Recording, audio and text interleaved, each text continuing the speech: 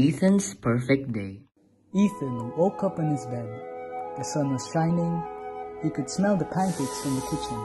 He stretched and said, "Today's gonna be a perfect day." After taking a bath, Ethan decided to get dressed for the party. He put on his shirt, pants, jacket, and lastly his socks and shoes. But then he realized that one of his socks was bigger than the other. Mom! My socks aren't perfect! His mom entered the room and inspected the socks. Oh dear, it seems that one shrunk because of the washing. Don't worry, just wear a new pair. But Mom, these socks are my favorite. Just wear a new pair. I will fix them.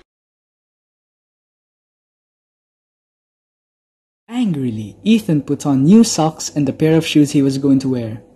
Ethan then rushed down the stairs and headed to the kitchen.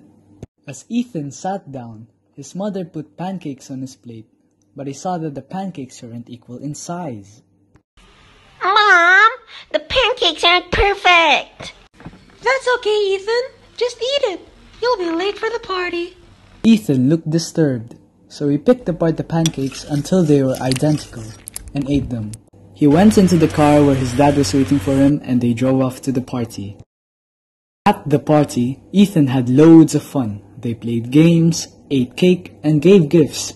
Ethan had an idea to play fight with sticks. He searched around the area and found 2 sticks, but one of them was longer than the other. Ethan tried his best to shorten the other stick, but he couldn't. So he sat down on the grass and sulked while holding the sticks. Ethan's father saw him and asked what was the matter.